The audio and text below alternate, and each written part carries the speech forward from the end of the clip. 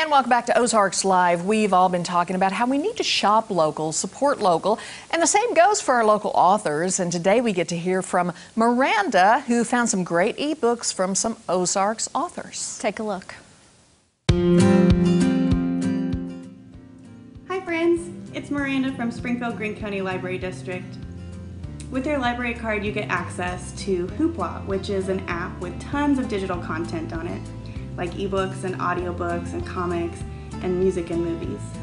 I was browsing through Hoopla today and I found books by two of my very favorite local authors from right here in the Ozarks. One of them is a comic book series called Harrow County by Cullen Bunn, and it is a Southern Gothic tale of a young woman who lives in a very small town, and her fellow townspeople believe that she is a reincarnated witch, and they run her out of town. She's running for her life and she gets help from these really creepy ghosts and monsters, so maybe their witch theory isn't too far off. It's a really heartwarming story, even with this high creep factor of the ghosts and the monsters. Really enjoyable stuff. Another series that I found on Hoopla is The Ozarks Mysteries by Nancy Allen. The first book is called The Code of the Hills.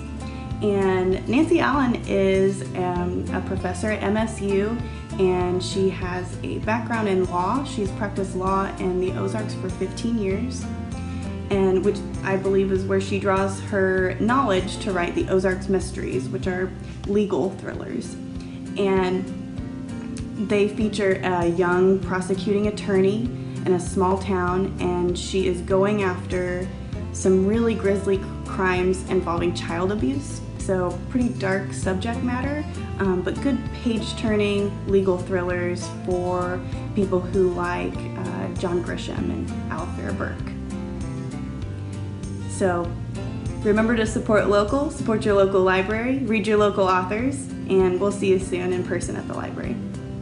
Bye.